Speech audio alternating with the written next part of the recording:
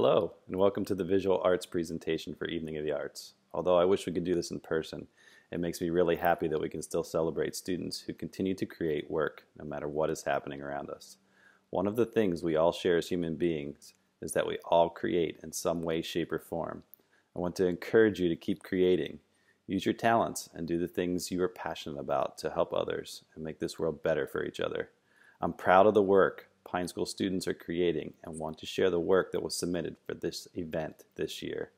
The following works were chosen to represent the Pine School for the 2020 Evening of the Arts show. I hope you enjoy the work. Stay safe, everyone, and thank you.